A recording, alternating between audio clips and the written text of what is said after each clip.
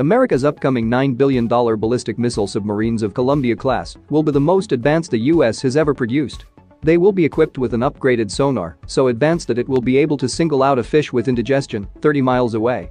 Columbia will bring more new technologies on the table. For example, the Ohio-class subs have a 7-bladed propeller, but the Columbia-class boats will be fitted out with the pump-jet propulsion system that uses electric drives instead of mechanical ones, and change vastly limits the number of acoustical problems, which will make them more stealthy than the Ohio boats.